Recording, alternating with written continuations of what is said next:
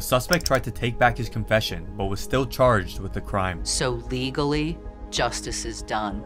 But in real life, what is justice when you've lost your family member to murder? In 1999, Charles Reddish finally faced his punishment. That he would plead guilty to Dede's murder, and he would receive a sentence that would keep him in prison for the rest of his life.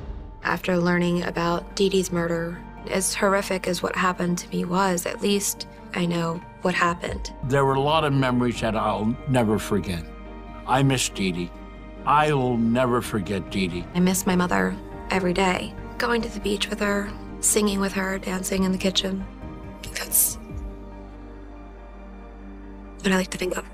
A dangerous man will be locked up for life, all thanks to the bravery of Jennifer.